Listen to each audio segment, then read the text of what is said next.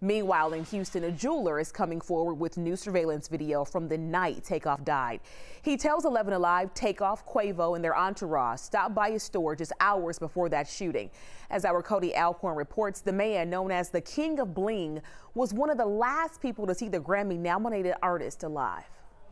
This is surveillance video of Takeoff and Quavo, along with their entourage, walking into Houston's Johnny Dang & Company custom jewelry. We open late for you because that's a convenient that I always take care of them. Johnny Dang says his spot is always a stop for the group. Whenever they go to Houston, he just stop by, hanging out, and buy some new stuff. He says Takeoff and Quavo stopped by to get some jewelry cleaned and to check out a couple new pieces. He just sat right there on Monday night. Takeoff is the one, he's very, very quiet, so nice.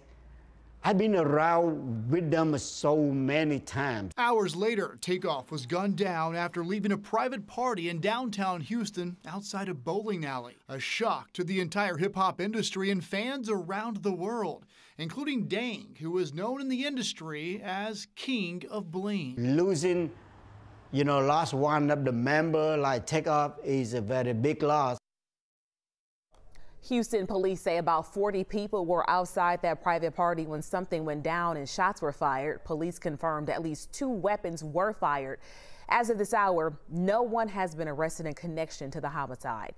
For more details and to keep up with the very latest on this investigation, you can follow all of our coverage right now at 11alive.com.